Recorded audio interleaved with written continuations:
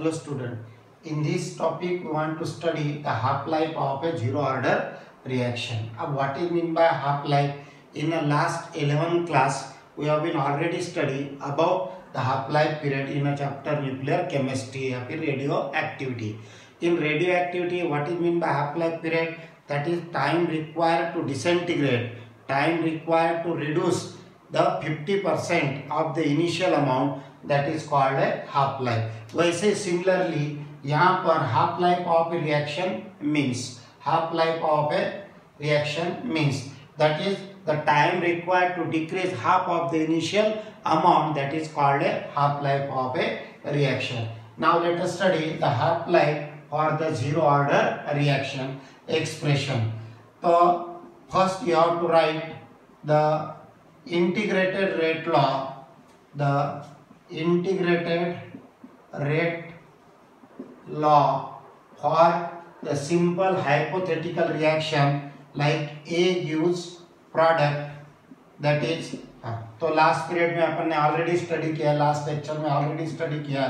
तो what is the integrated rate law? K equal to A0 minus AT divided by T.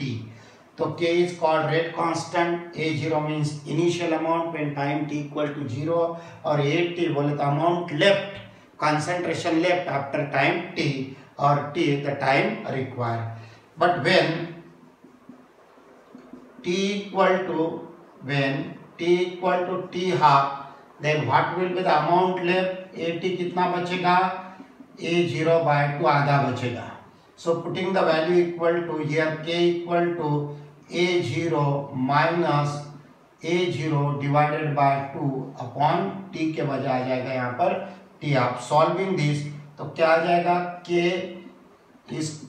equal to A0 divided by 2 into T half, that is we can write here T half equal to A0 divided by twice K, या फिर finally we can say T half is directly proportional to the A0.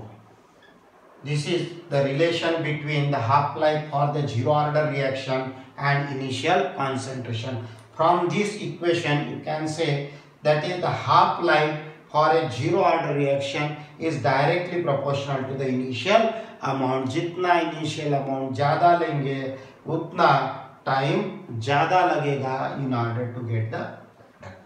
तो ये हो गया half life for the zero order reaction.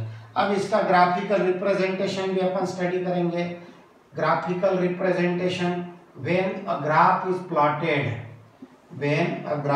Plotted between the half life and the initial concentration A0, they are directly proportional. So here straight line passing through origin is obtained, show that the T half is also directly proportional to the initial amount, that is called the relation between the half life and the initial amount. तो ये हो गया about the half life for the zero order reaction. This equation can be used to calculate the half life for the zero order reaction, and from this graph you can say this hypothetical reaction is a zero order reaction. Okay.